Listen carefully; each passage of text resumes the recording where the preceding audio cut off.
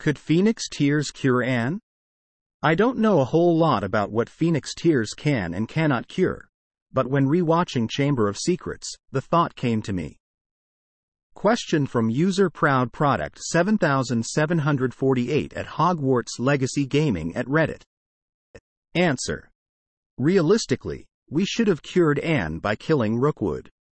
He was so weak, and I doubt he could even make a spell that wouldn't last a year longer than his death, unlike Merlin and Salazar. Answer from user Swordforger16 at Hogwarts Legacy Gaming at Reddit.